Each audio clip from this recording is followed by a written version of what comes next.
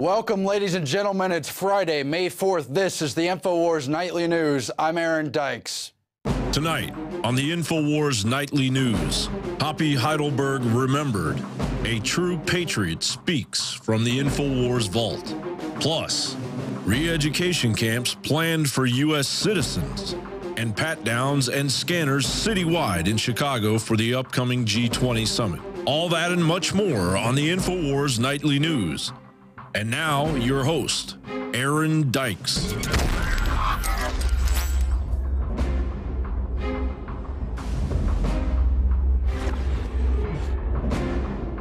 First up tonight in the news, yes, the re-education camps do apply to American citizens. I understand this is shocking, but as Paul Joseph Watson writes, the time for denial is over. Yesterday, of course, we covered the leaked U.S. Army document that outlines in more than 300 pages, I might add, the plan for re-education camps in America. I can't believe it either, but yes, they do use the word re-education, and they repeatedly refer to operations inside U.S. territory domestically with organizations like the Department of Homeland Security, ICE, the Immigration and Customs Group, and others that would only be operating on U.S. soil and not in the foreign countries where there are already camps ongoing. What we have here is the camps we've been sold under the guise of the war on terror now being legitimized for use with American citizens as they pass the National Defense Authorization Act, authorizing the indefinite detention of even American citizens without any due process.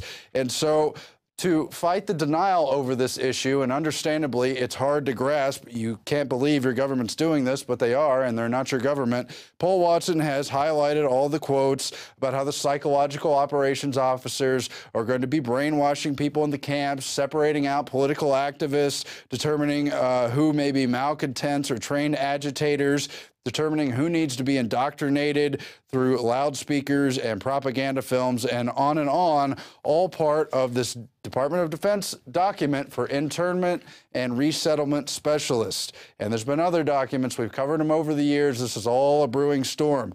So it refers to in the document DCs, that's displaced citizens or civilian internees. It talks about things like implementing policies, quote, within U.S. territory as part of civilian support operations in the aftermath of man-made disorders, accidents, terrorist attacks, or incidents inside the U.S. territories. We know from past documents, one of the scenarios they're training for is a total economic collapse, and you'll see that playing out in this document as well. And again, within the United States or U.S. territories during civilian support operations, during emergencies, controlling displaced citizens. Resettlement conducted as part of civil support operations will be conducted by lead agencies, including FEMA and Homeland Security. In another part of the document, it refers to listing prisoners' names along with their first, last name, as well as their social security number. Foreigners don't have social security numbers, only citizens of the United States. So it's clear at least part of this plan, while it does also apply overseas, is beginning to deal with how to treat Americans here at home. And we know the history as well. Paul Joseph Watson has outlined it in detail in his article from today, yesterday, as well as other articles.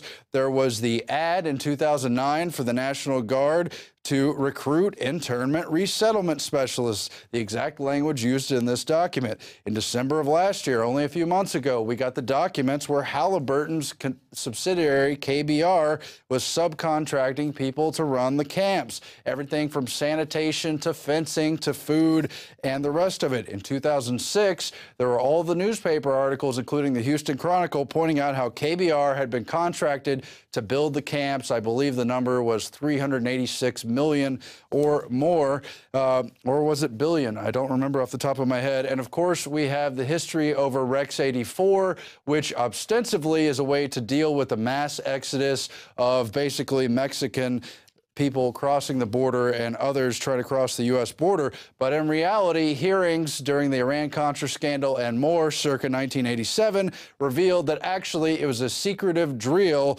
quote, developed by the federal government to suspend the Constitution, declare martial law, assign military commanders to take over state and local governments, and detain large numbers of citizens deemed to be a national security threat. And again, we see the buildup over and over here.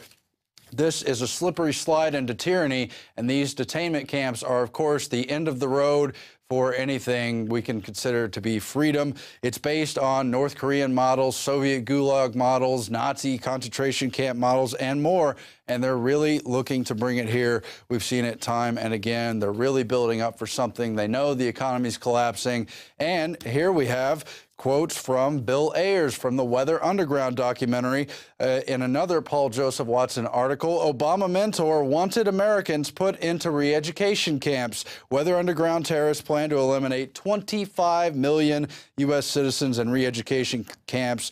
This is based on the testimony and the statements you could find in that documentary from former FBI agent Larry Grathwohl, who infiltrated the group and found that Ayers and his group were planning to re-educate Americans, and those who wouldn't be re-educated would basically be killed. They didn't really know how to run a country or what the economics would be based on. They just knew they wanted to take over with communism, socialism, infiltrate, split up legitimate groups, and really just break things down in America.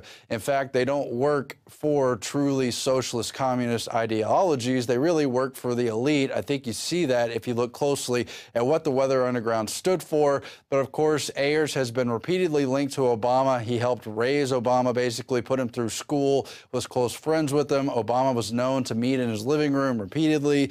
And they basically launched his political career there in the Chicago area. We have clips from that film, including some of the quotes from Bill Ayers. Let's go to those now.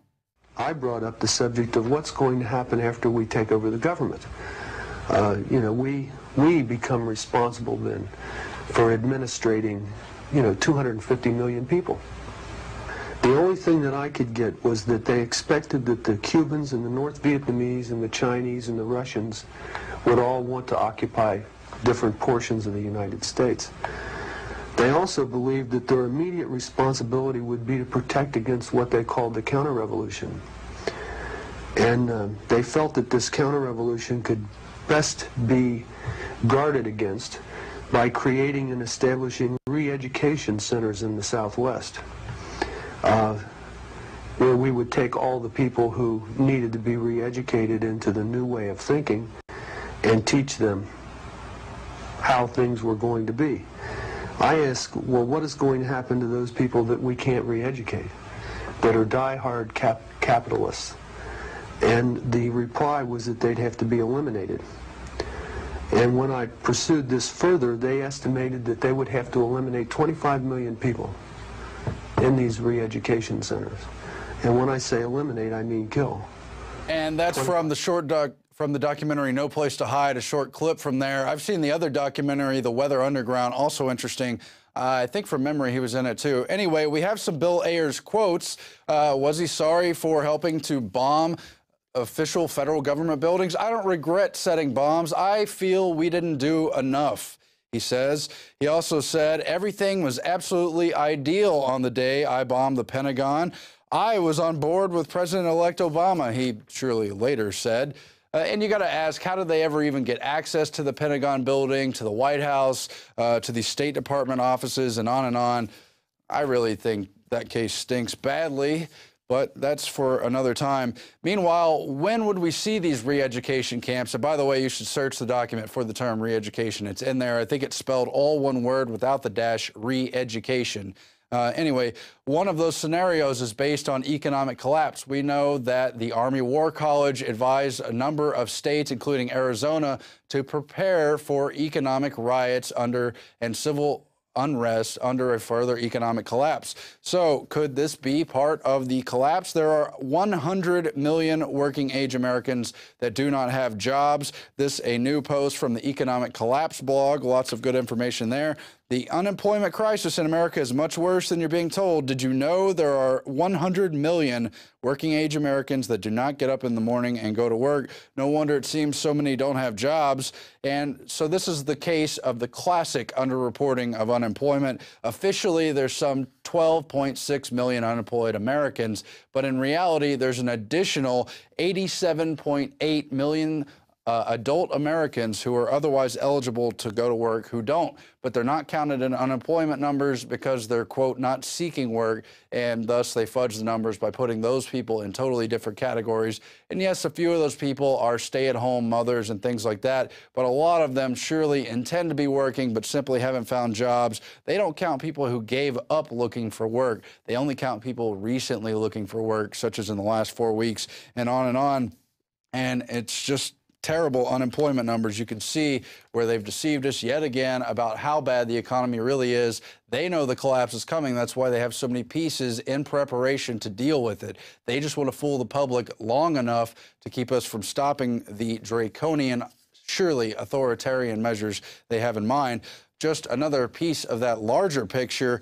All these summits, all these meetings they have year after year, they build them up to be big billion-dollar security events. It's not even just about the merging of all these Atlantic and Western nation countries, such as at the upcoming NATO summit or at the upcoming G8 summit. It's also about a big spectacle, a big security showdown, entire cities on lockdown, all your rights are suspended. Protesters are dealt with as though they're rioters or violent or something, when occasionally they do have a few rioters, but they're usually feds infiltrating to give them a bad name. Anyway, Secret Service wants pat-downs and porno scanners in the Chicago during the summit, the NATO summit. TSA's mission creep has infected security arrangements for the upcoming NATO War Council to be held in Chicago beginning May 20th. Some stations on the Metro, Electric Line, and South Shore Line could be shut down during the upcoming NATO summit, and others could face airport-style security screenings. And we've already seen the other statements about how the whole city is on lockdown. They're advising residents to evacuate, particularly from the downtown area. I know someone who tried to fly into the country through Chicago over a month and a half, almost 2 months ago, and they were being interrogated on their possible intentions to protest this NATO and G8 summit. The G8 summit was once going to be in Chicago. Now it's being held at Camp David, I think. But you've got CBS Local in Chicago covering the fact that they could have these airport-style security crackdowns and how the Metro lines didn't like it. They tried to fight against it and had only partial victories, as the super security complex will be directing what they're allowed to do during the time of the summit. Just incredible, the kind of lockdowns they have there. And why? Just so a bunch of unelected bureaucrats, heads of state, can supposedly represent the whole world when they weren't elected to do so, enter us into all these agreements, pursue these phony NATO wars for imperialistic control, and on and on. Who could like anything they're doing? And yet those protesters are being treated as the enemy. Meanwhile, in the EU, there's been an exposed plot to scrap Britain. This, of course, has been ongoing, part of the larger European Union agenda. Senior bureaucrats are secretly plotting to create a super powerful EU president to realize their dream of abolishing Britain, the London Express can now reveal.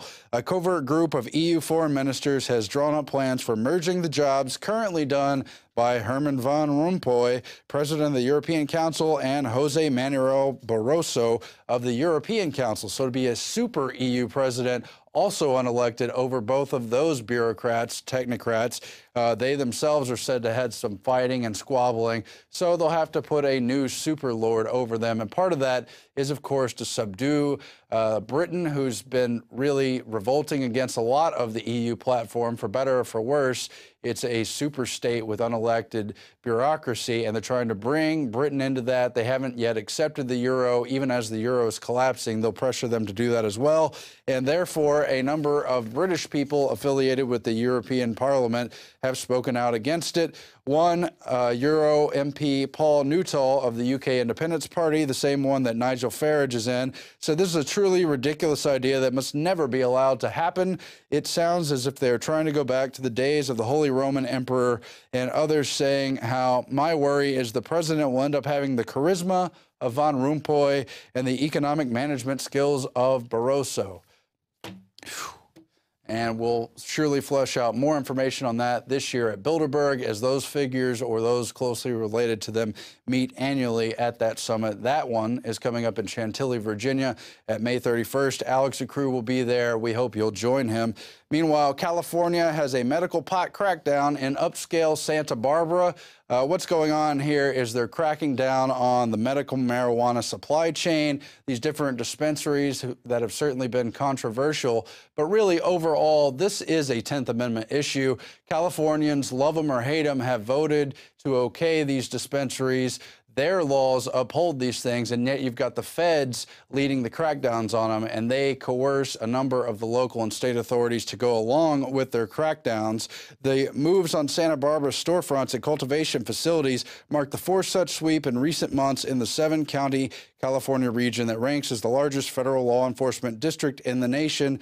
And on and on. And that's just to discourage overall states moving to allow for medical marijuana or for decriminalizing its use and on and on. And how many people has marijuana killed? I believe the official statistics are still 0. Meanwhile, how many people have been killed just in police raids busting people who supposedly have marijuana or other drugs?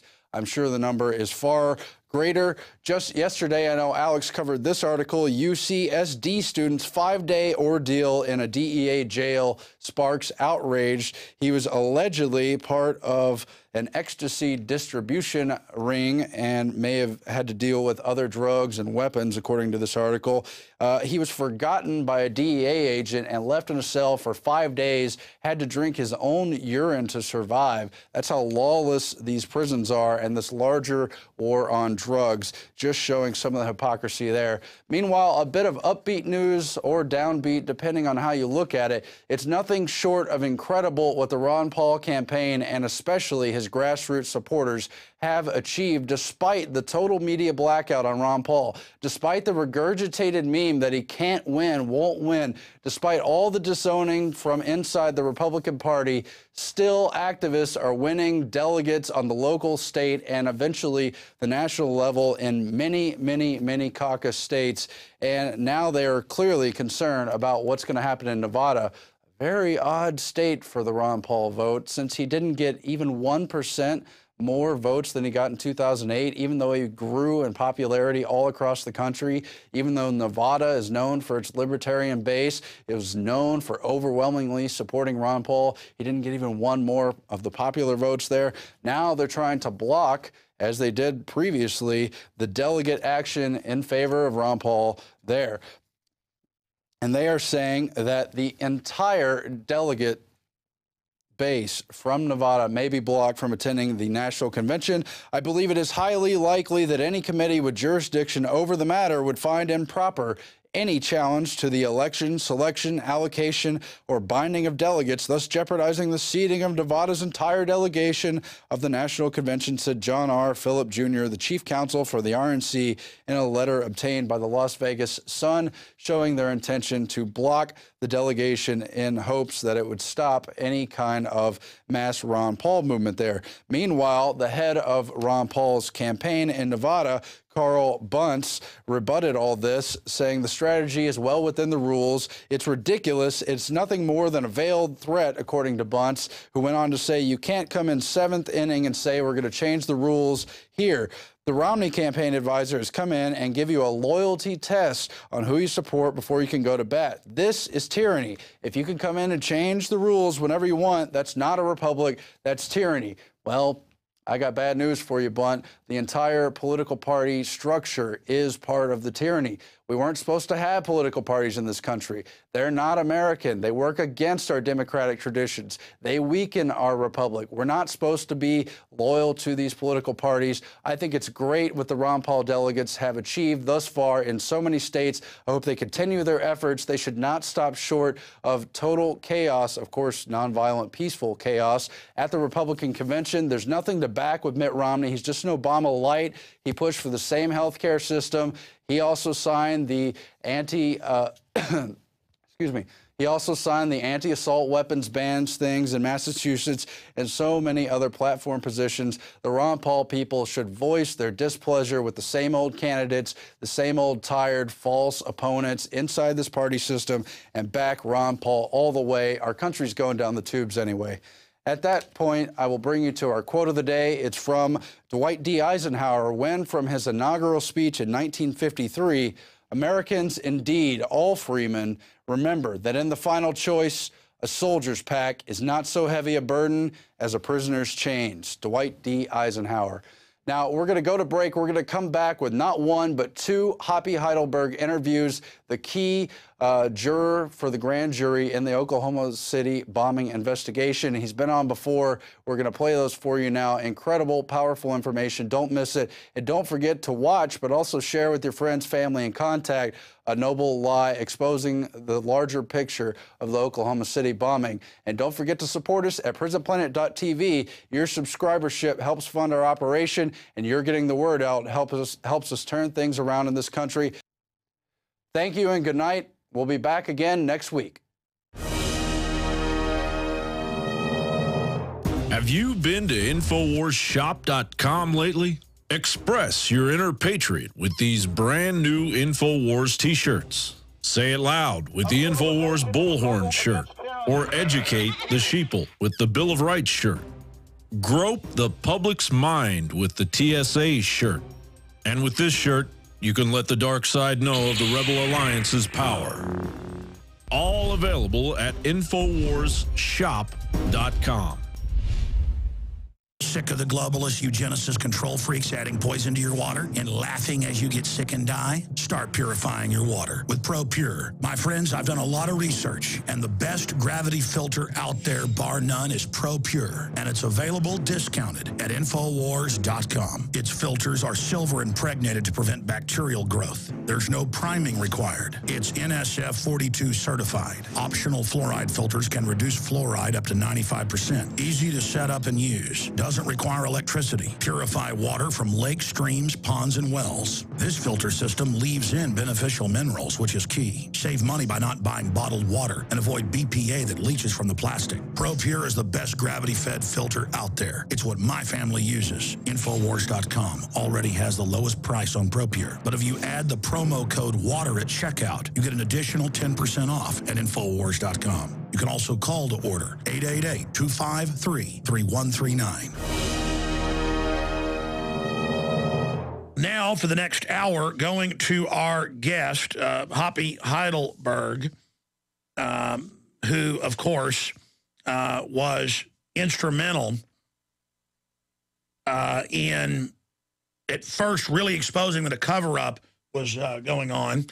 And he is also joined there by one of the producers, Chris Emery, who we had on last week. And it's great to have Hoppy Heidelberg back with us. He's been on 4 or 5 times in the last 16 years that I've been on air. But and he's been through so much, you know, to tell the truth. But I want to get different people on survivors, grand jurors, police officers, you know, mothers.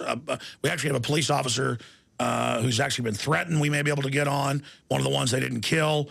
Just to illustrate for the people that were there what really happened and how this was blamed on the anti-globalist movement and the states' rights movement. And then, of course, there's all the White House memos and things saying they sure need another one. It would sure be great. There was a new Oklahoma City. Very nasty how dumb they think we are to publicly talk about this. So he was the grand jury foreman, and he investigated evidence surrounding the Oklahoma City bombing. And then, of course, we have Mr. Emery with him as well joining us. Gentlemen, I could ask a lot of questions here, but I want to welcome you both back. And until we go to break in 10 minutes, instead of me just throwing out the first questions, you guys start talking about whatever you think is most important.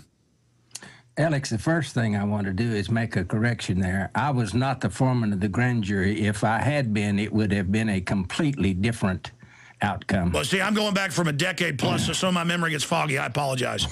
No problem. I just want to make that clear that because they kept bringing that up. Well, you're not the foreman. You can't demand this and you can't demand that. Maybe that's where I got it in my brain. But yeah.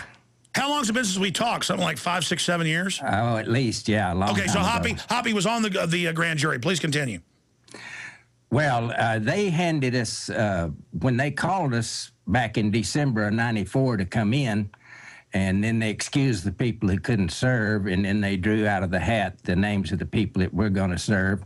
And then they gave us a handbook called the Grand Juror's Handbook. And I took mine home, and I went through it first, highlighting it, and then I came back and underlined with red the most salient highlighted parts. And I understood that thing. I could have taken a quiz on it and made 100. I understood that book. And I didn't realize that they hadn't read the book and didn't understand it and were not going to go by it at all. So the first day that, of course, I'd been on the grand jury since January '95. But the other grand jury, there's 2 sitting grand juries all the time at Oklahoma City. There's one that serves from January to January and one from July to July. Well, the July jury wasn't going to have time to do this, so we caught it, and we started, I don't remember what it was, May or June, but anyway, the very first day that we started hearing evidence, I call it that, on the bombing, they told us that we couldn't question witnesses. Well, that's crazy. I mean, that's the whole purpose of a grand jury hearing like that, is for grand jurors to be able to question witnesses. So I showed them in the book that I could question witnesses and that I planned to. And finally, we came to a compromise. We just had to call it off for a while, and they came to a compromise, said, okay, you can question, and I was the only one that was allowed to question. You can question, but you have to submit your questions in advance. Well, of course, that was bull. The book didn't say that. But I was smart enough to know that that's not really a big deal. I'll submit one question, and then based on the answer to that question, I'll come with the rest of the questions I have. So I got around the one question rule, and I got around the giving them in advance the question rule. The biggest problem was there wasn't any these people that they brought in to testify knew nothing. There was no questions really to ask of them. They would testify that they saw Tim McVeigh at a gun show 5 years ago. Well, big deal. That was not relevant at all to Oklahoma City. In fact, none of the testimony that I heard in that grand jury room was relevant to Oklahoma City. It was all about stuff that happened months and years before. And it was just a dog and pony show. And I finally complained to them. I said, look, you're not bringing any witnesses in here. No, anything. Here's witnesses that I want. They said, okay, when we get through, you give us your list of witnesses and we'll call them. And I believed them, which was not very smart. I should have known better. So when they were through with their witnesses, they brought in the bill for us to sign. And I never got to call any of my witnesses. So that's when I wrote the judge a letter and told him what had happened. I said, they promised me I could call witnesses. They didn't allow it. Here's a list of witnesses that needed to be called, and I want you to make this happen. Well, again, I wasn't completely aware just how high this thing went, but there wasn't any way I was going to get a federal judge to back me on this. I realize now. And so it took them about 2 or 3 weeks to decide what to do about my letter.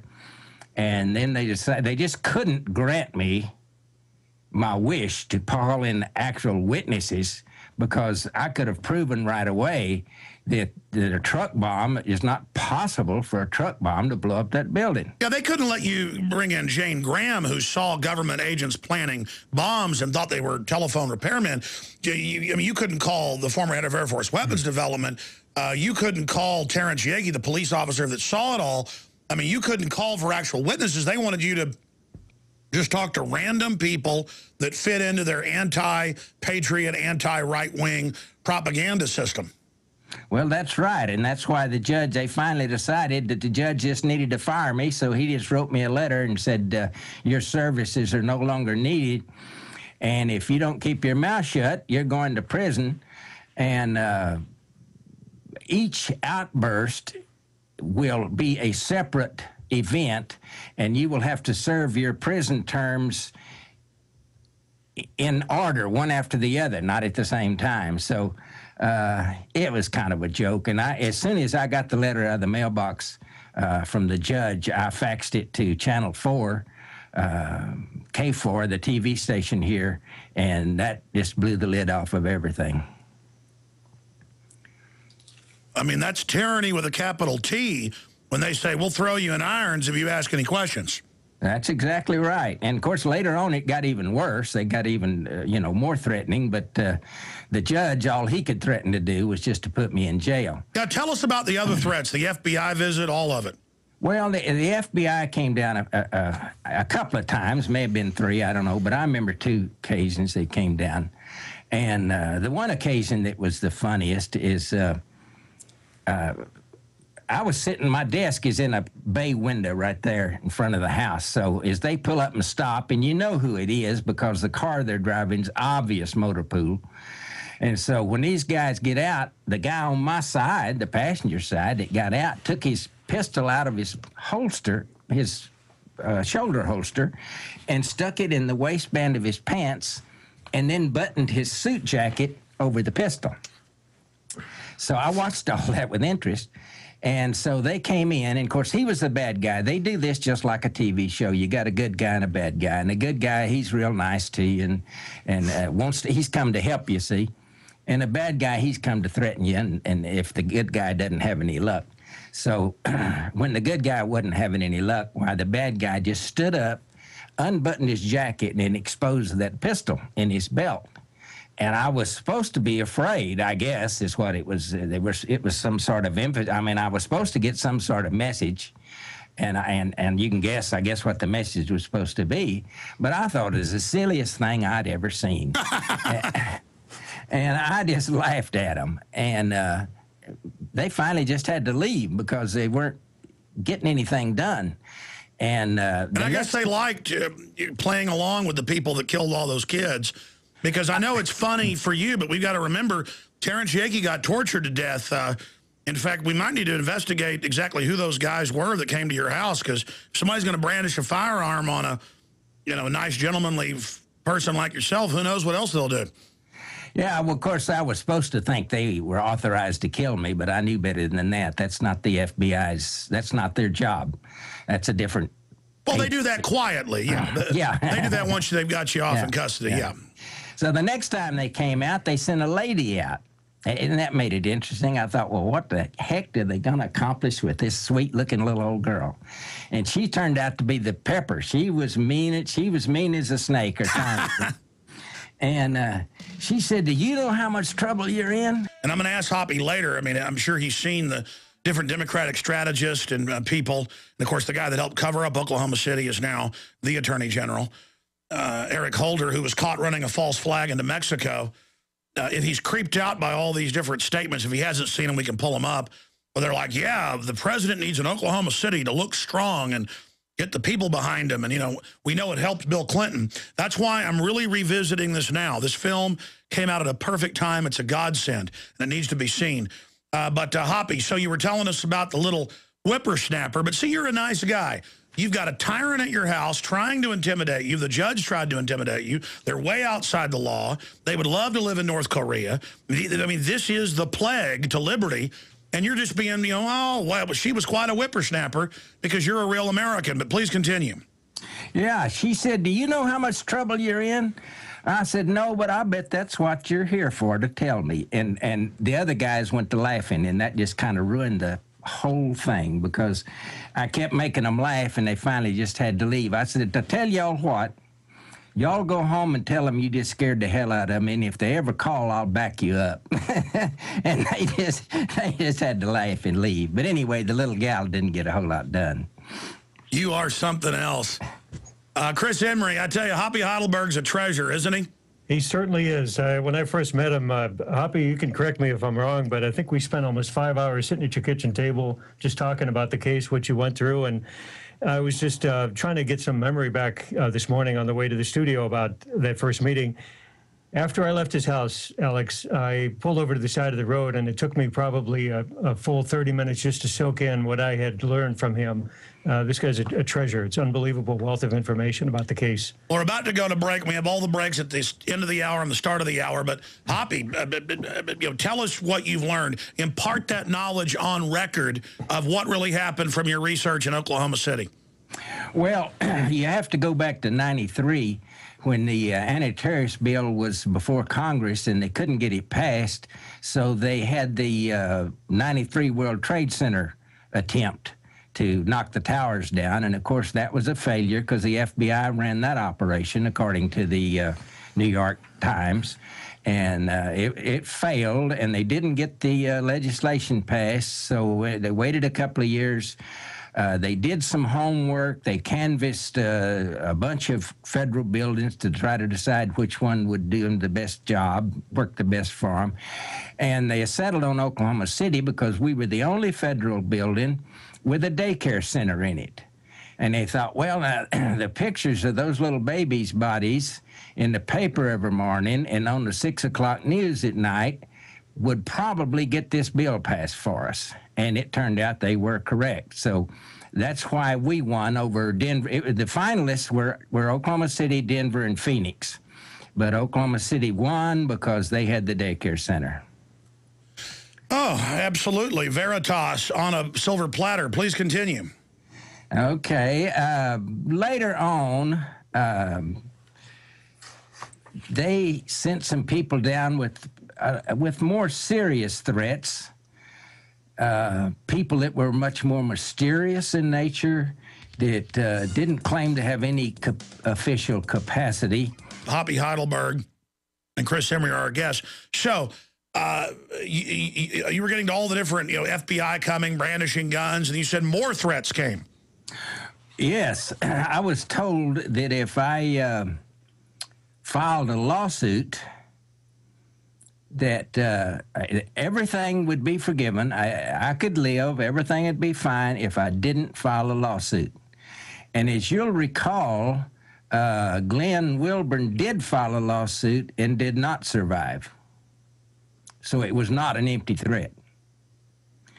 And it didn't bother me a whole lot because I'm going to sue Caesar in Caesar's court. I mean, come on, I wasn't going to sue anybody. And so that was the end of that thread. It didn't really amount to anything. But they were still scared of you calling witnesses and it being on record. Yeah, well, yeah, they were scared of anything, And then, got the helicopter treatment later, but that's a little different story. Oh, I know. As a Western Southerner, folks don't like to talk about things that have happened to them, but you've got to tell us the rest of the story of what happened to you, the other forms of harassment, because I've gotten the helicopter treatment, so has my family. Yeah. Well, they started flying 3 helicopters over my house once a week, and they would circle my house very low until I came out and acknowledged their presence so they could go on. And the message, I assume, was that we want you to know we know where you live. And any night we chose to, we could drop a bladder of gasoline on the roof in your house and shoot it with a flare and burn you and your family to death. That was the message. I understood the message. I wasn't terribly worried about the message because people that do a lot of threatening aren't as likely to act as people who don't bother to threaten first. They just act. Yeah, because I've said anybody does anything to my family, there's not going to be any threats made.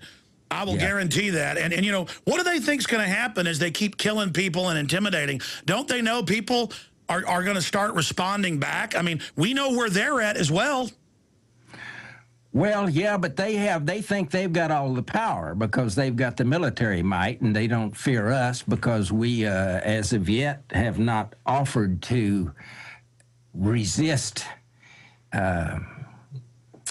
the way you have to. Well, that's because discretion is the greater part of valor, but the same thing happened for decades before 1776, Hoppy. Yeah, well, we're in the same shape we were then. you know, what the Crown was doing, sending out agents to eat out our substance and all of that. That's exactly what's going on right now. I mean, the EPA, every government agency you can think of, their job is to eat out our substance, to break us. They're determined to destroy the middle class, and they're well on the way.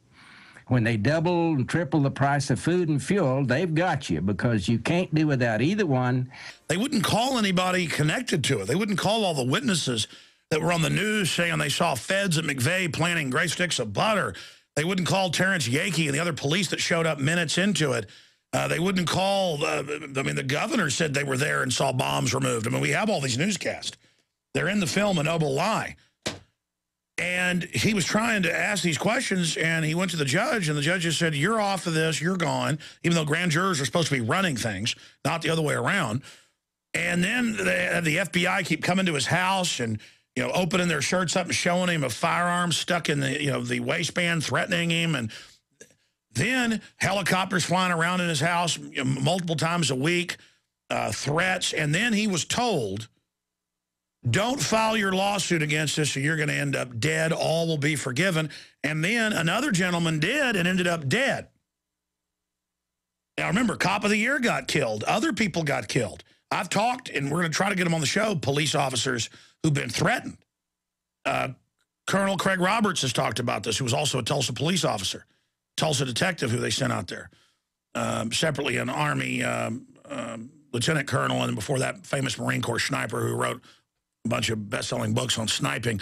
The point is, all of this went on. They even tried to set up Colonel Roberts a couple of times for all sorts of things, and we're investigating him for terrorism because he dared talk about this. Now, years after he's off the Tulsa police force, they come to him and apologize. But that's all a side issue. Craig Roberts, a lot of great characters up there in Oklahoma. Marine Corps sniper, colonel in the Army, Tulsa Police Department SWAT team leader, helicopter pilot. In fact, one time the helicopter broke down over Tulsa, and he'll tell you the whole story of being an inch and a half shorter after the crash from his spine compressing. But side issue, going back to Hoppy Heidelberg, all this is going on. Bring us up to how were you given the message? You were saying shadowy figures, not FBI threatening you with guns now, that you're going to be dead if you file a lawsuit on us. Tell us what the lawsuit was going to concern. I know we've talked about it over the years, but my memory's even foggy on this, Hoppy. And then, you know, more about the helicopters, what they look like, and then Mr. Wilburn and what happened to him.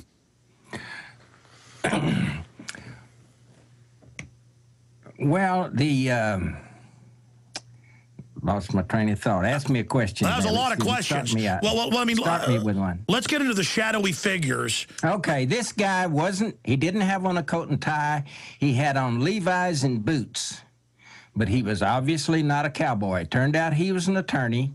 I did a little homework later and found out who he was. He was an Oklahoma City attorney. And he was trying to pretend to be my friend and my associate and be a cowboy and all of that. But his approach, much lighter, much softer, no threats exactly, but his approach was way more serious than the guys that were trying to be bad. So I knew pretty much where the message was coming from. It didn't concern me because I didn't know, and I still don't know, that I had a lawsuit. Lawsuit for what? Sue the judge for kicking me off the jury? I don't know that that's not his. He didn't have the authority to do that. I don't know. What was the point of suing them? I wasn't going to sue, so I ignored it. It didn't bother me. I wasn't worried about it. And the helicopter thing didn't start till sometimes later.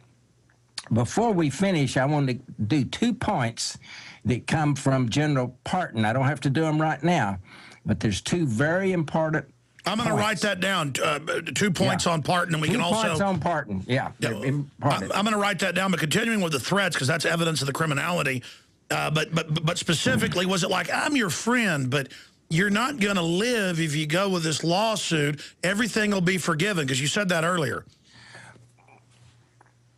Well, he didn't. No, he was smooth. This guy was not.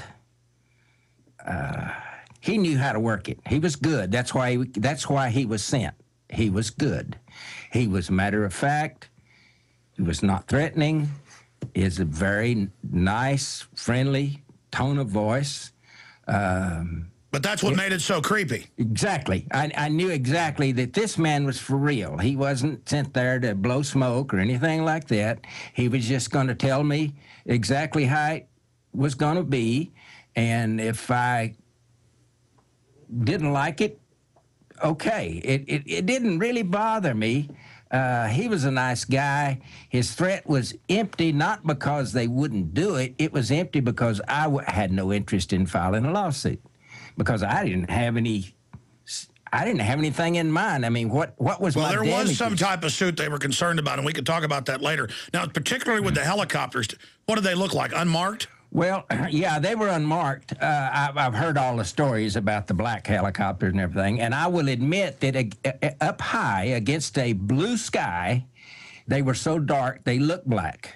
But they got down so low, right in my yard, right around my house, that they were a very dark green is what they were. They weren't really black. There are black helicopters, but mine were a very dark green helicopter. Yeah, so that's FEMA or an auxiliary of it. Okay. Yeah, I don't know, but I could look directly, not directly, I mean, but they didn't get down so low they was going to crash, but I looked right at the pilots, you know. We had eye contact every time, and I don't know, they may have come when I wasn't there a time or two and I didn't come out. I don't know that, but I know that all the times that I came out, they circled till I came out, and then once I waved them off, they went on. Always three of them. Always came from the same direction, always left in the same direction. So, now, specifically, though, tell us about the gentleman and who he was who did file a lawsuit. Oh, Glenn Wilburn was an accountant here in Oklahoma City, and he lost 2 grandchildren in the daycare center. And he's pretty sharp. He was pretty sharp. He figured out right quick that this was all bogus. You know, nothing that the government said could hold water. There was something wrong with it. So he went to investigating, and he eventually got his daughter, who had standing, because it was her children that were killed, got his daughter to file a lawsuit against Tim McVeigh. This is kind of odd, but what it did, it gave him the opportunity to pursue documents that they didn't want to give up, nor did they want to say we don't want to give up. So it had the potential of being a problem. And therefore, they knew that the girl would not pursue the lawsuit if they got rid of her dad. And so when they got rid of Glenn, why the lawsuit went away. And then he went away, too. And then he went away first, and then the lawsuit went away. How did he go away? I forget. Cancer, pancreatic cancer. That was one of the worst ways to pass away. Glenn passed on, I believe, a day or two after the McVeigh trial. The federal trial verdict was read. And Charles has an incredible story of how Glenn just literally couldn't stand up straight and was crying in Charles's arms. This is, I believe, a few days before he passed on. And he wanted Charles to continue on because Glenn knew deep down inside that whoever murdered his grandkids were getting away literally with cold-blooded murder, and he didn't want that to happen. And they do, it's declassified, have those fast-acting cancers. That's now been declassified. And there's been a lot of other deaths. So what about Terrence Yakey? Well, Terrence Yakey, as we said last Friday, he had passed on a year and 3 weeks after the bombing. It was on May 8, 1996. It was on a Tuesday. And he actually had he was 30 years and 6 months old, just a few days shy of that. As you know, his death was horrible. He had gone out to retrieve some records at a storage locker. Coincidentally enough, he'd shared with Dr. Charles Chumley, who passed away in a very suspicious plane accident in the fall of 1995. That's a whole other story for another time. We don't want to take up your radio show. No, we can tell that, or we can tell it tonight. Yeah, he was helping investigate, too. Yes. In fact, Dr. Chumley was Terry's back doctor. I mean, like you said many times, Alex, you couldn't make this up. The people that cross paths, we're talking about 1 or 2's degree of separation with all of the key players in this investigation, not 6 or 7 degrees. They were just 1 or 2 removed from knowing each other. I talked to Dr. Chumley's son about 3 years ago. He would not talk to me in person, talked a few times on the phone, asked me not to call him back. He said he appreciated what we were doing on the film, but he didn't feel comfortable with pursuing any other information. That's how scared they had his son. Well, I mean, here's the deal. At a certain point, if somebody killed my dad, I mean, I'm not making threats here. People are going to die. And I think America used to be like that, and so the system wouldn't act like this much. But, I mean, what is it like for you guys living so close to it? Or what's it like watching Eric Holder on TV? I mean, let's talk about Eric Holder's role in all this. Well, of course, I wasn't aware. I mean, I knew that it was a federal operation, obviously, but I wasn't aware of Eric Holder's interest in this. And I have not done any homework on that and really have no personal knowledge of Eric Holder's interest in the Oklahoma City bombing. What we have, Alex, we got to cover that Jamie Gorelick, of course, her signature's on the 9/11 Commission report, and she's on the group photo on the inside jacket cover of that book. She was actually serving under the Justice Department, number 2 under Janet Reno. Eric Holder served in a lateral position to Jamie Gorelick. So you see these people rear their ugly heads, so to speak, on a judicial level. They're coming back in time and time again because they know they literally got away with murder. It was Jamie Gorelick that we found out was actually barking the marching orders out to the Oklahoma DA's office within days after the bombing, on speakerphone, yelling at the top of her lungs, telling how the DA was going to investigate this case, who they were going after, who they were going to ignore, and that was it. There was no basically. Yeah, why do we even have courts? But well, I mean, the lawsuits that Jesse Trinidad and others have filed, they've gotten the emails from Holder where he's in control of the cover-up.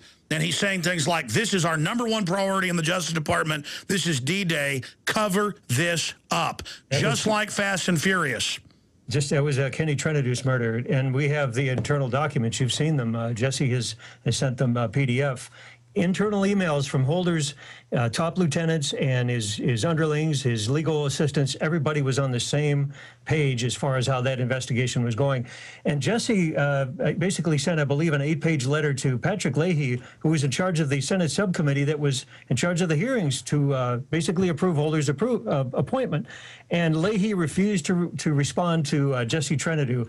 And the fact that they had that letter, all of the facts were laid out. It's like Jesse was completely ignored.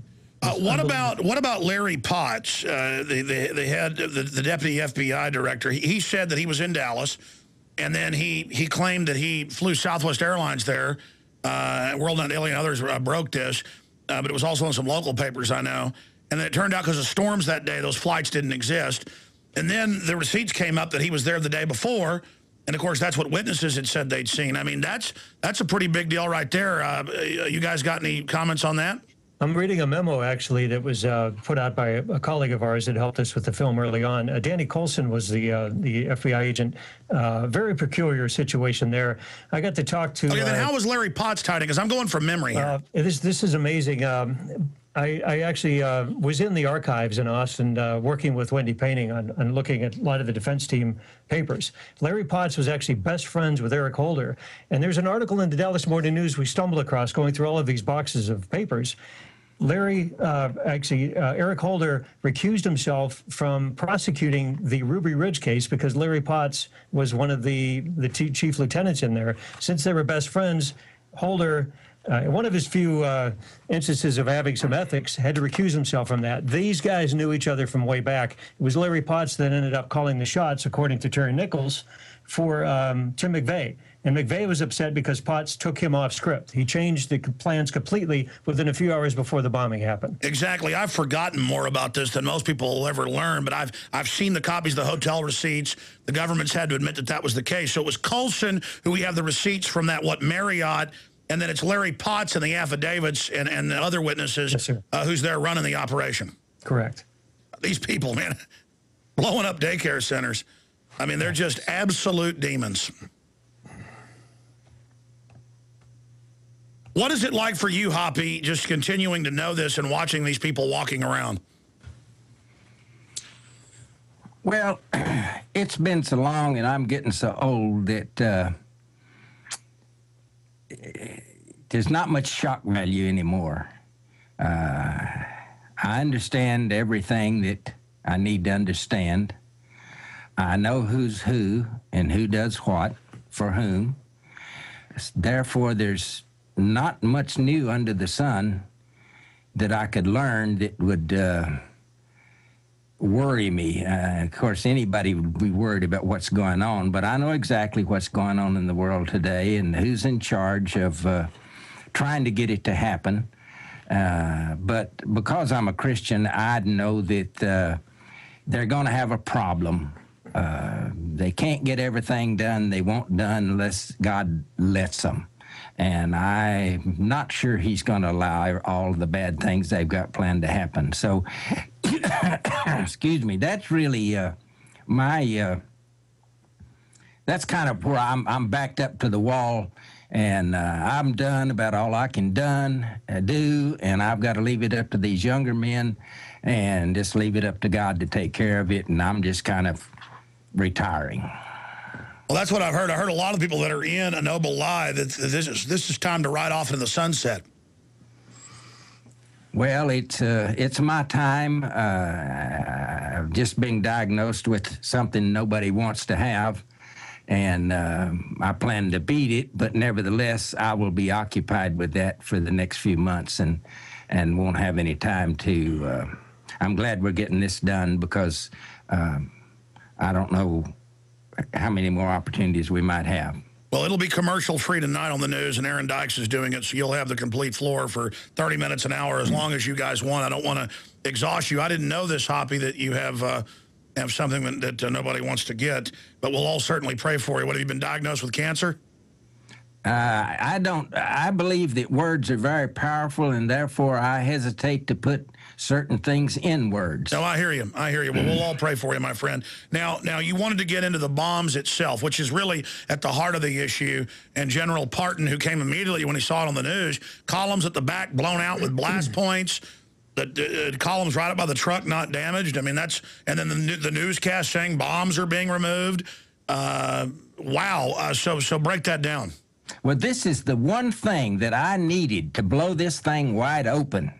If I could have gotten General Parton, I knew I wanted structural engineers. I wanted to know how strong these columns were designed. How much pounds per square inch of pressure could they survive? I didn't know that. I couldn't know that without calling the engineers and the builders and everything of the building itself. I learned later that the columns were designed to withstand 3,500 pounds per square inch of pressure. I learned later from General Parton that you can calculate how fast blast pressure decreases by dividing it by the distance cubed. So it's real short. Let's say, for argument's sake, that the closest column to the truck was 10 feet away. Now, it's easy to say, and the government said that the ammonium nitrate bomb that was set off, which we don't necessarily believe, but anyway, they claim it generated 500,000 pounds per square inch of pressure. Well, 500,000 pounds is certainly enough to blow away a 3,500-pound design column. The problem is the distance. When you cube the distance and divide that into the pounds per square inch, here's what we get. We got 500,000 over the distance 10 feet cubed. 10 times 10 times 10. 10 times 10 is 100. 10 times 100 is 1,000. You got 500,000 over 1,000. You divide 1,000 into 500,000. You got 500. Now we got a whole different ball game. Now we got a 3,500-pound column, and we only got 500 pounds of pressure. So that proves beyond the shadow of a doubt that it was physically impossible for any truck bomb, assuming it had ammonium nitrate in it, any bomb that the government said it was impossible for it to blow down even one column, much less go all the way east down the front of the building and then turn and go into the building and take out all those columns down on the east end. So what happened was physically impossible. What McVeigh was convicted of is physically impossible. All of that I could have proven if I had had the right witnesses. As a grand juror, and expanding on that, I'm going from memory on this because I don't go off notes, I go off memory, and I didn't want to used to be, but wasn't it Controlled Demolition Incorporated that blew up the majority of the building that was left? They wouldn't let anybody get in and look at it. And then on top of that, they then buried it at a Wackenhut landfill and poured concrete in with the chunks. And then, of course, it was Controlled Demolition Incorporated that helped do the work at the 9/11 site. Is that correct from my memory, Hoppy? You may. We have Chris may know that. I don't know. Yeah, Chris? We have photos of CDI employees with their T-shirts at the bomb site within about 3 days before it was demolished. Oddly enough, it was the same day that James Nichols was released from federal custody in Detroit, and he was held up there on purpose for 30 days, so he wouldn't get out and support efforts such as Hoppy. And the day in fact, he called me before Terry's state trial and said, the morning I got out of federal custody in downtown Detroit at the federal courthouse was the morning that they blew up the Murrah building. And he was really upset because he wanted to be down there to find out the truth. When you give in to tyrants, when you buy into their propaganda, when you ignore your lion eyes and your gut, you manifest tyranny. You allow the worst in society to take over. And it was Oklahoma City that finally got me to go down and start my local access TV show that led to a local radio show and then a syndicated radio show and filmmaking. And I have reached hundreds and hundreds and hundreds and hundreds and hundreds of millions of people, conservatively. And I'm just an average person who has a conscience and knows that really wicked murderers and criminals have to be exposed.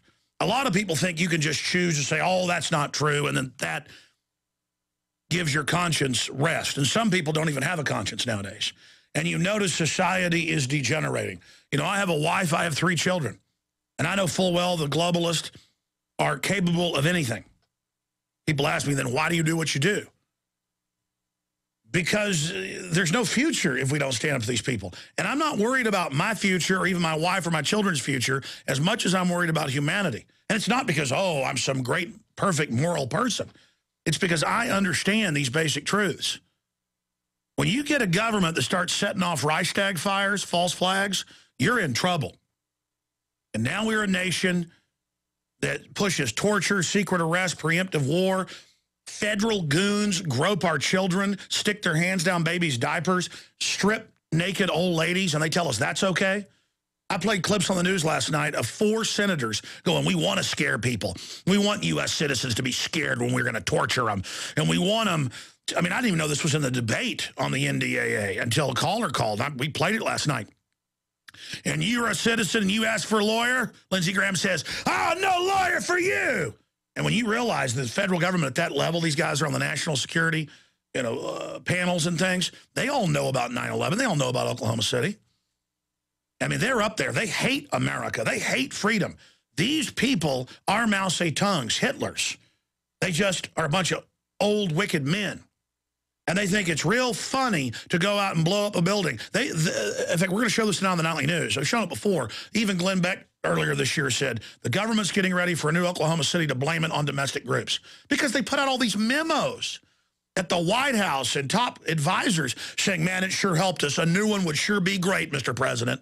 I mean, there's not 1 millimeter of paper-thin, veiled statement there. That's how dumb they think we are. That's how controlled the FBI and CIA and NSA and police are.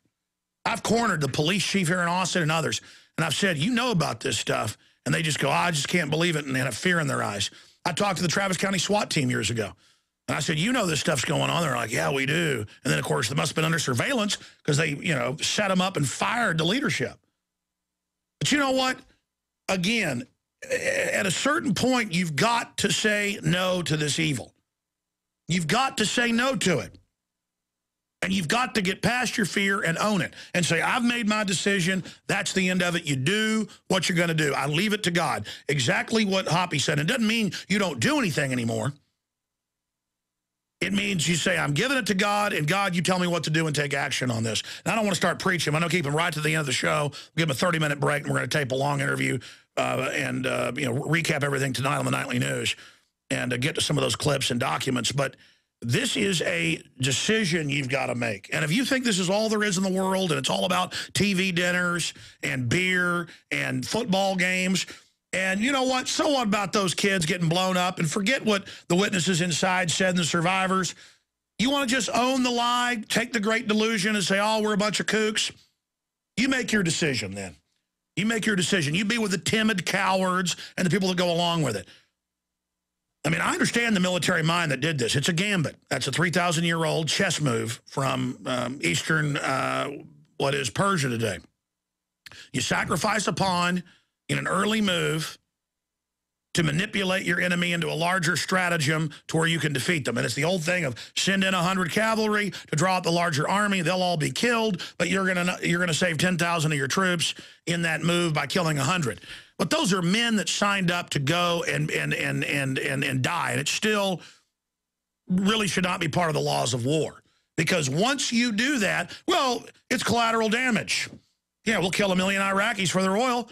Why not kill the little children in that daycare center and make sure that bomb was parked right there and have their camera people ready to get those shots when the heroes go in to save the kids and the murderers sit outside and even set up their own federal Patsy McVeigh. Gentlemen, I'm going to shut up. I want to get into McVeigh, how this ran, the affidavits by Nichols, what we know, the individuals orchestrating this, who they plan to blame it on. And, of course, thank God some of the bombs didn't go off because then their plan didn't go according to, you know, the best laid plans of mice and men often go astray. But, I mean, other points you want to make, or speaking to why you've gone public, Chris Emery, I mean, you learned about Oklahoma City and have fought it and risked your life. Hoppy was in the middle of it and ran smack dab into the New World Order. But I think that's a good place here. Hoppy, why have you done what you've done versus other people?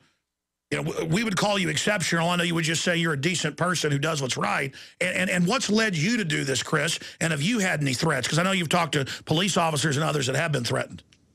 Go ahead, Hoppy. Well, I just don't understand. I guess I'm just built different. But I don't understand people just looking the other way when something bad happens. I just don't understand that. I mean, I wouldn't allow a child to be killed. If I was in the area and I saw a guy attacking a woman or a child, I wouldn't have to know who they were to try to defend them. I mean, that's just something men do. I don't understand. All of my fellow members of the grand jury, most of them did not have sufficient background information or intelligence to be on that jury, and that's a different story. But even the ones that did, and there had to be somebody else on there smart enough to know what's going on, but they didn't dare stick their head up from behind the log, and I just don't understand that because you know, there's a little saying that's just simple as it can be, you know, that I've heard all my life. All it takes for evil to triumph is for the good people to do nothing. I mean, that's a simple little saying, but it's just as true as it can be. And if people will stand up and say, hey, I'm not going to put up with that, then maybe somebody else will stand up. And pretty soon, if you could get everybody to stand up, you could make it work. But there are just too many people out there that I don't know whether it's a lack of education, a lack of genes, genetic structure, a lack of intelligence, or what. But I don't understand people that won't stand up for what's not right. Well, it's mind control. It's the television. I've told the story. You see it all the time where a man dies of a heart attack or is dying in a Walmart and people walk by him for an hour. An Austin cop got run over a few years ago and bled to death for over an hour and no one helped him. I saw a woman choking once in a restaurant. No one would help her, and I had to push him out of the way, do the Heimlich, and they were angry, saying, no, wait for police. And I'm like, I didn't say, hey, idiot, she's going to die. before the police get here. And I'm not exceptional. I mean, I took swim team for 4 or 5 years, and they had the fire department come by and, you know, for those that wanted to take it and took a basic life-saving thing. I mean, if I'm choking, I want somebody to help me. I mean, Americans didn't used to be like this. They're in a trance, Hoppy. Comment on that, or we'll get a comment from Chris Emery. Cognitive dissonance is what I call it. People are trained by the public school system and other forces to accept certain things as absolute truths. And anytime something doesn't fit inside that box, their own personal box of absolute truths, if it doesn't fit inside that, they simply can't accept it. Now, anybody that's gone to a concert and heard those instruments tuning up, getting ready for the concert, understands what dissonance is. I mean, it's the most terrible sound you've ever heard. Well, actually, each one of those instruments is playing what it's supposed to play. They're just not playing in the same order. So it's not till a concert starts and they all play in the same order that a understandable tune comes out of all those instruments. And the same thing with information. If you're not able to put together information, then you'll never be able to hear the concert. All you're able to hear is the tuning up, the dissonance. And people that can't think outside the box, as they say, people that don't have the independent thought or the capacity to understand or the willingness to accept the truth, and the Bible says that nobody will believe the truth in the end, and I see that everywhere. People that just can't do that, and it's sad. Well, I was about to add, it's worse than that in many cases. They know the information. They think if they choose to say the government didn't carry out 9/11 or Oklahoma City or Gulf of Tonkin, even though it's admitted to be staged, that somehow that makes it true. I've had engineers, smart people, sit there and look me right in the eye. You know, they'll confront me first and say, you know, I like what you do in some areas, but you know, it's impossible that the government could do 9/11. I said, well, what about Tuskegee experiment, all this? What about this evidence of 9/11? He said, oh, I hear what you're saying, but I choose not to believe it. Do you understand what I'm saying? And I said, yeah, I understand. You think you just make a decision and that you know, that makes it so. I mean, that is willful mind control, and that is cowards that are so cowardly. At least a run-of-the-mill coward says, I'm a coward. I'm going to run from this evil and, you know, go hide in your shame. I get that. I mean, I'm not even mad at those people. Okay, you're scared. You're scared of the scary men coming and getting you. Hey, you're going to die anyways, buddy. Nobody's going to live forever. I'm not going to live on my knees. But I'm not mad at a straight-up coward. But these men and women that are so cowardly, they do a mind flip and say, I just choose not to believe it. That is a coward's coward. Chris Emery, your comments on why you've done what you've done. Right after I'd met with Craig Roberts, he gave me a set of blueprints that Southwestern Bell had supplied to a lot of the litigants, the people that were suing for insurance claims and so forth. And on the second floor, what convinced me to really push ahead on this was there was a layout of the deceased, and it listed 4 babies in cribs against the front window. They were less than 4 months old. And as the saying goes here in Oklahoma City, oh, hell no. We're not going to give up until we find out what happened, who butchered these kids, who killed these people when they were going about their business on a normal workday, and yanked them out of this life into the life hereafter. And they dare to lie about this? We're better than that. And it's people like Hoppy and yourself, the guys on my film crew. I'm really proud to be able to work with you. This is a true American here. Absolutely. And if you look at it, what we do now is going to be a testament to future generations.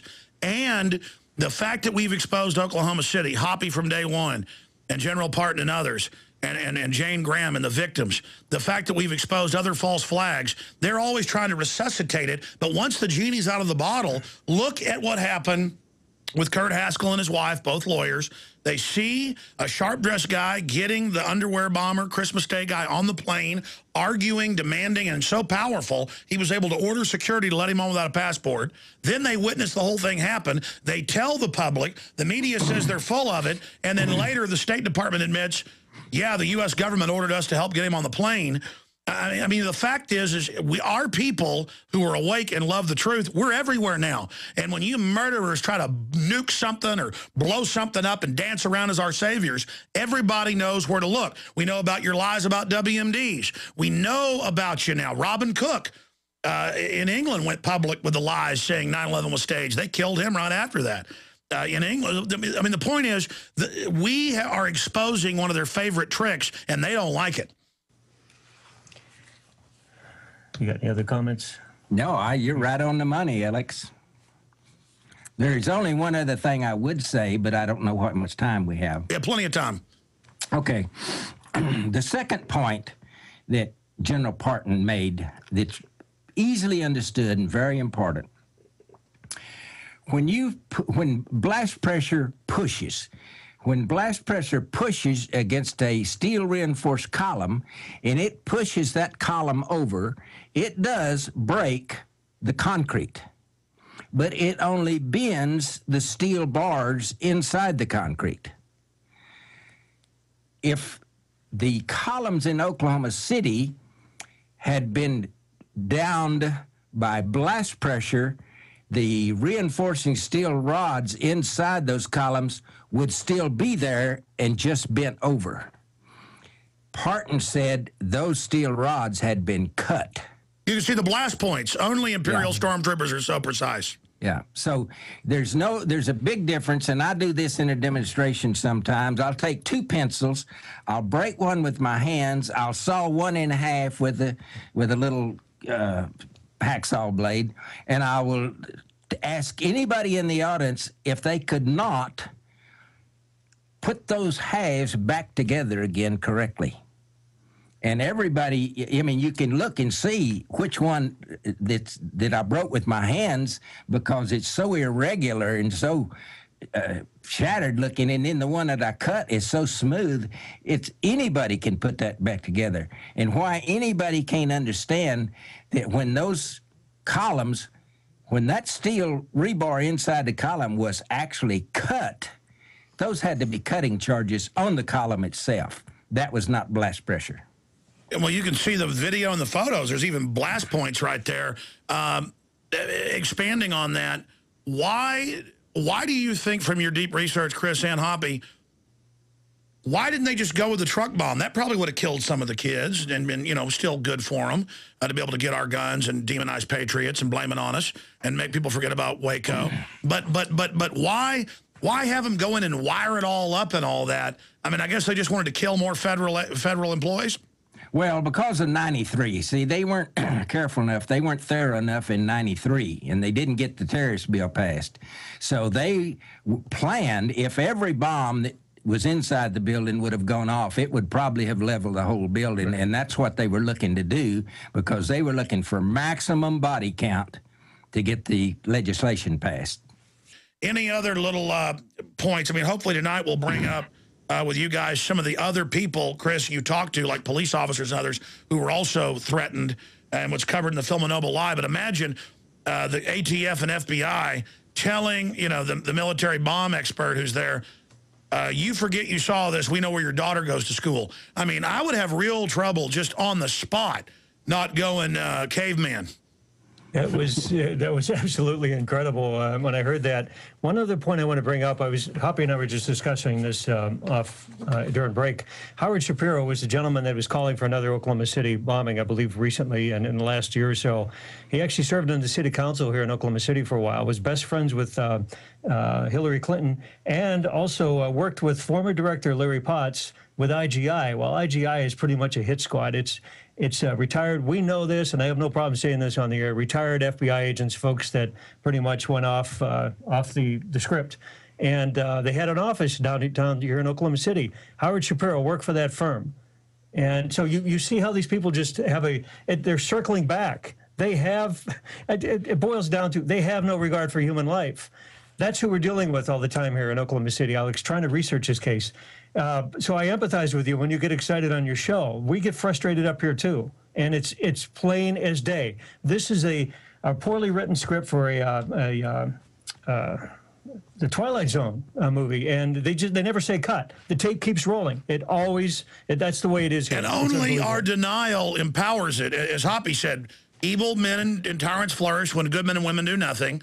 That's all they need to flourish. And we empower them by our cowardice, by our weakness, by our laziness. And it's going to get, and you're right, people connected to it think we're so dumb, Hoppy, that they sit there and go, man, a new Oklahoma City would sure help us in the biggest newspapers in the world. I mean, how dumb do they think we are?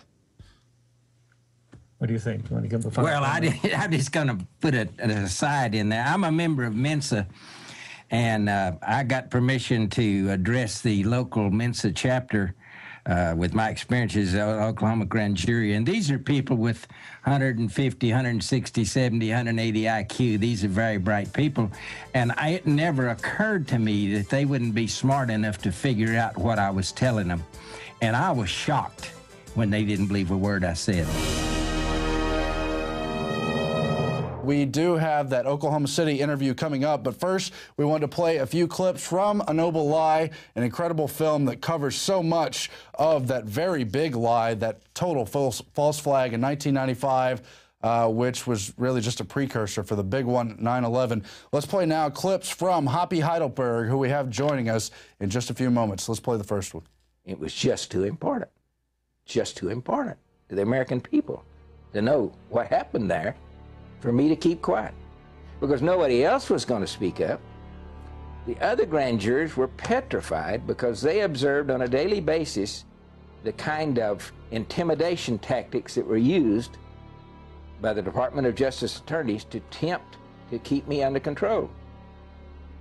And when they found out about the FBI visits to my home, I really shook them up. Now they're even scared to talk to me in the men's room. And mostly, it was a John Doe 2 thing, because as you remember, it was the greatest manhunt there's ever been. And then all of a sudden, hey, he doesn't even exist.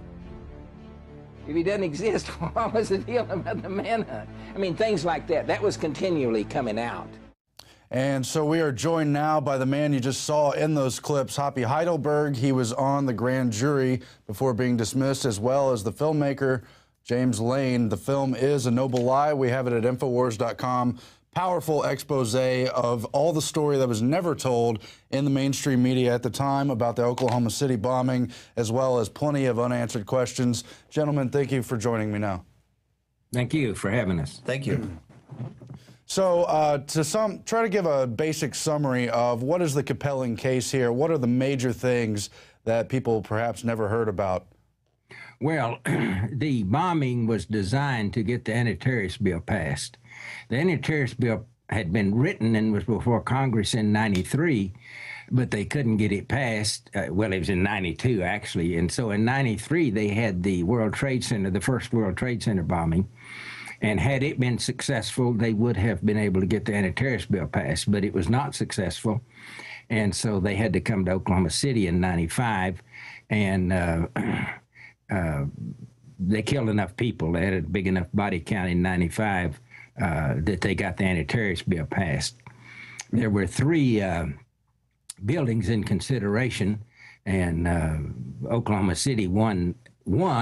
I use the word strangely, but we won because we had the daycare center, and we were the only federal building with a daycare center in it. And they correctly figured that it was the pictures of those little babies' bodies in the paper every morning on the 6 o'clock news that would get the anti-terrorist bill passed. And of course, they were more than happy to flaunt out the victims of the tragedy, but they were never interested in truth, and they particularly did not want this grand jury to go forward. Among other things, I've got a New York Times article from '97 with the Attorney General in Oklahoma and other figures saying this is a waste of money, it's useless, and we don't need this investigation. But it's a good thing it went forward anyway. What can you tell us about the grand jury investigation itself?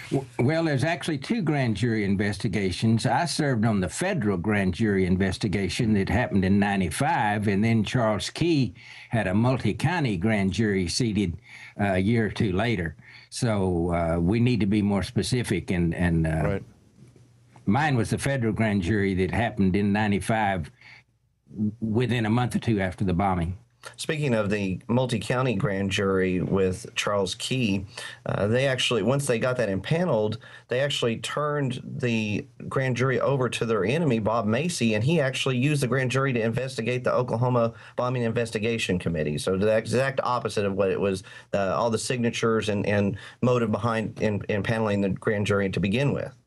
I told Charles Key that was going to happen, and I begged him not to have that multi-county grand jury seated, and his lawyer, I have grave questions about his lawyer. His lawyer assured him that it was going to be their grand jury and they'd be in charge. And I said, Charles, it's not going to happen that way. I said, you'll be lucky if you don't get indicted. And he almost was for perjury, they said. Well, could you go back then to the grand jury investigation you were on, and what were the major things that happened there, including the intimidation and the rest of it, sir? Yeah, well, the first thing, we were given a handbook called the Grand Juror's Handbook, and I studied it, and I highlighted it, and underlined it, and everything, so I was prepared. So the first day that we were seated, they told us that we were not going to be allowed to question the witnesses. And man, I thought, what in the world is that? And I opened my book up right quick, and of course it said that's what we were there to do. And so I pointed that out to them, and I said, I'm going to question the witnesses whether you like it or not, because the book says that's what I'm supposed to do. And we finally, we took a break for a while, and we finally came to a compromise. They said, okay, we're going to let you, and I was the only one that was allowed to question witnesses, we're going to let you ask questions of the witness, but you have to give us the questions in writing in advance. And I thought about that a minute, and I thought, well, I know how to get around that. I'll give them one question, and then after that question's answered, depending on the answer, I'll go to my next question. And I'm not going to give them all the question I'm going to ask, because how can I? I don't know what I'm going to ask until I get the answer to the first question. And so I got around that. But it turned out it didn't really matter. There were no witnesses that they called that knew anything about the bombing. Not a thing. It was the same thing that the FBI did. You know, they've got mountains and mountains of 302s where they said, look at all the investigation that we've done, but they never asked the important people the important questions. It was just to build a mountain of paperwork to say that, oh, they had done their job. But all the people, and I can't tell you who testified and what they actually testified to, because that's not right. But the people they called to testify was somebody that had seen Tim McVeigh at a gun show years earlier. I mean, that's not relevant at all. In fact, not a one of the witnesses that they called to the grand jury was actually relevant to the bombing. It was just amazing. It was just a dog and pony show. Shows how the judicial branch has been compromised. I mean, they were complicit in pushing forward the official cover-up story. Well, what are the major smoking guns that independent investigators have discovered over the years? Who do we know that was involved other than the two accused, and other breaking evidence you can give us? Well, of course, it was an inside job to get the legislation passed. Some of the things that we have learned since is I've learned to calculate the decline in blast pressure with distance, so that I can prove beyond a shadow of a doubt that there was no ammonium nitrate bomb exploded there. And even if there were, there's not possible that it could have done any damage, because the government reported that the size of the bomb would have generated 500,000 pounds per square inch of pressure, which sounds like a lot, and is a lot. And of course, I was never allowed to have structural engineers come in and tell me how strong the columns inside the building were designed to be. I found out much later that they were designed to withstand 3,500 pounds per square inch of pressure. Well, it sounds like on the face that 500,000 wouldn't have any trouble taking out 3,500. But the problem comes in is when you go to calculating the decline in pressure with distance. In the formula, you have blast pressure over the distance cubed. Well, we used 10. It may have been 12. I didn't actually measure the width of the sidewalk down there. But when I got to it, I mean, they tore all that out. There's no sidewalk anymore. But I'm familiar with the building, and it was at least 10 feet, could have been 12 feet to the nearest column. So we'll use 10 because that's easy to calculate. And you put BP for blast pressure over 10 times 10 times 10. That's 10. That's distance cubed. And you multiply that out, 10 times 10 times time, and you end up with 1,000. 10 times 10 is 100, and 100 times 10 is 1,000. So you got 500,000 over 1,000. So then you divide the 500,000 by the 1,000, and you're left with 500 pounds per square inch of pressure. Not even close enough, not any chance strong enough to knock out any column in that building. Didn't they say by the time it actually got to the deepest bite in the building, it was about the equivalent of 10 hair dryers? Well, there's no way that pressure can travel in a straight line down the front of the building in the eastward direction and then stop and turn into the building and make that large indentation and take out all of those massive columns way back deep in the building, much further away from columns that were right in front of the bomb. And I've got photos of those columns, and the sheetrock is not even damaged on the bomb. You can see the gray, from the fault ceiling to the top of the column, it's gray. That's the concrete. From the fault ceiling down, it's white, and that was the drywall. That was the sheetrock that was painted white. And you can see that the bomb didn't even tear up the drywall, the sheetrock. I mean, if it can't damage sheetrock, it's not going to damage concrete. And in the documentary, we show the actual photographs of this. Columns that were closer to the bomb still has the sheetrock on, and we've got the photographs. Columns farther away were supposedly destroyed by this, this truck bomb with ammonium nitrate and fuel oil. We've got street interviews where people, that day were talking about the additional ordnance that were removed from the building, disarmed. We got people from the military talking about a second larger device being disarmed, the day of later in the day of April 19th. General Parton, his report shows where the additional ordnance would have to be placed to create the damage pattern that we see at the Murrah building. The biggest bite in the building is offset from the crater. And again, the crater was much smaller than what the official report says, but it would have had to have gone forward and taken a right-hand turn. It's like the magic bomb. It's like the magic bullet, And, of course, the film is A Noble Lie, which I think is a great title. It brings up 9/11 as well, where obviously physics is not what they're interested. They're interested in the emotional perception of this great tragedy. And so, of course, the media cover-up is a large part of this whole lie. Could you get into some of that and what you saw with the local media as well as the national media? Well, of course, it started out with the media telling the truth, but that didn't last 24 hours. Then they changed everything. The only media that continued to tell the truth was Channel 4, a TV station, K4 TV station. It told the truth so strongly that it was purchased by the New York Times, and every employee with that station that was working on the Murrah building bombing was fired, and not only fired, but blackballed, and have never been able to work in TV again. Another thing that we saw was Frank Keating's brother, Martin Keating, wrote a book, The Final Jihad, and the copyright date on this was actually originally 1994. The subsequent publications that came out, they changed the date to 1996. Well, why is that? Well, when you look at the characters in the book, it's about someone setting off a bomb in Oklahoma City by a federal building and being picked up by a state trooper. The character's name was Tom McVeigh. And with an original publication date of 1994, this really calls into question, what kind of foreknowledge that the governor's office had. I had an appointment with Martin Keating, and I drove all the way to Tulsa to interview him. And I spent the night there and got up the next morning. I had like a 10 o'clock appointment. And so when I called him to confirm my appointment and get directions, he told me that Frank had called him. Now, Frank Keating was the governor of Oklahoma at the time. Anyway, he said Frank had called him and told him that he couldn't talk to me. So I didn't get to talk to Martin. Later on, he said, "Oh, I didn't write that book till after the bombing."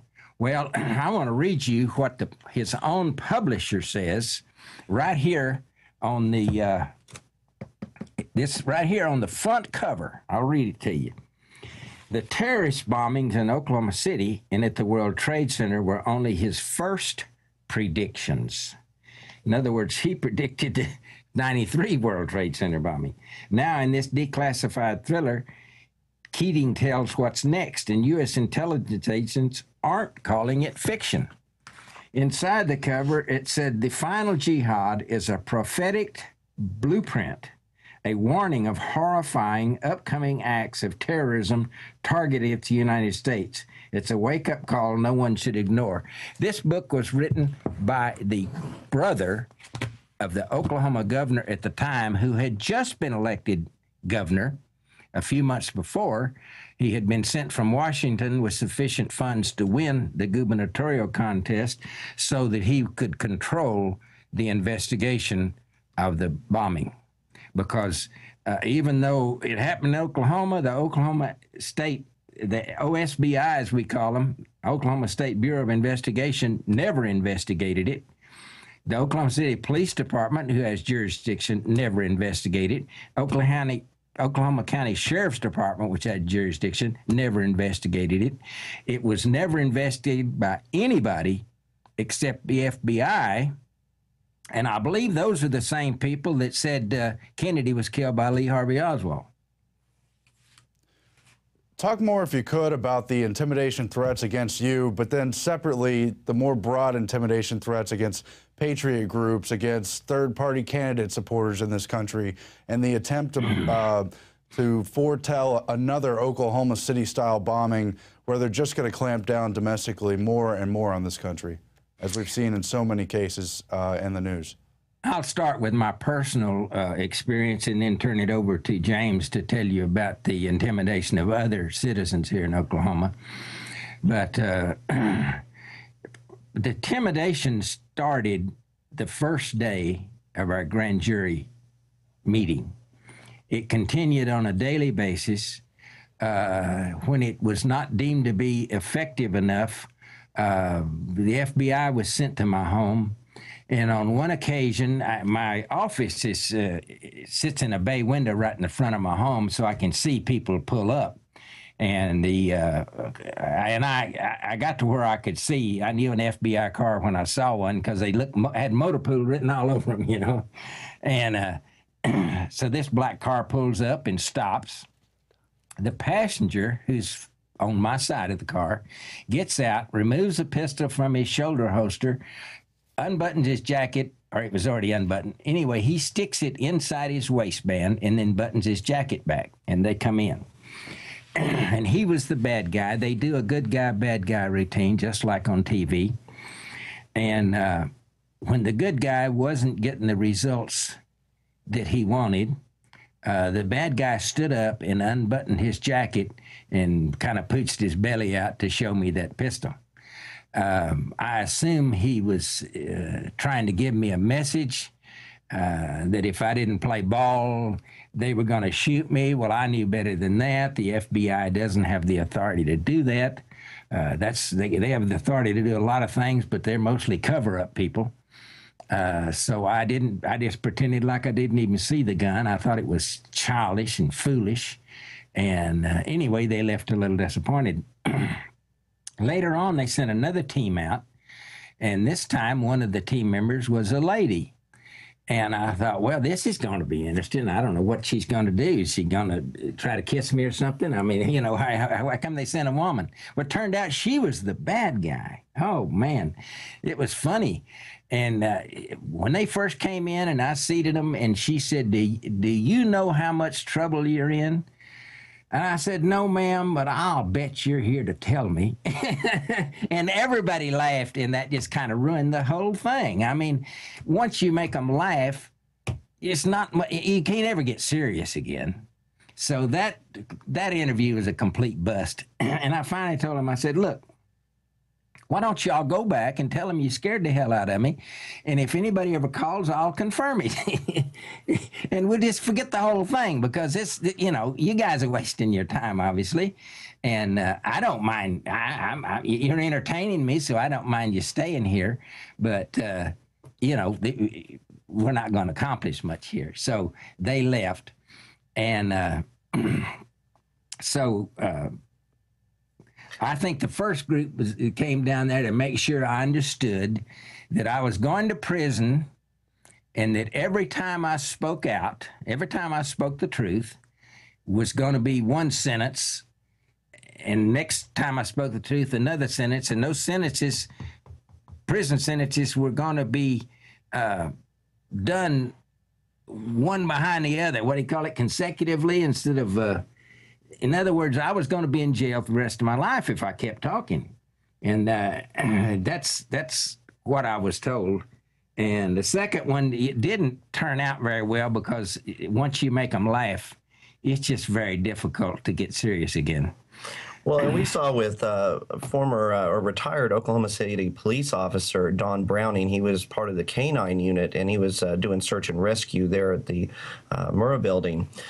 He was asking questions about what was going on, and, you know, why they were being pulled back, you know, for people to go out, for the FBI to go out and pick up papers. You know, they said that there was documentation there so you know, so important to national security that they were going to call off the rescue.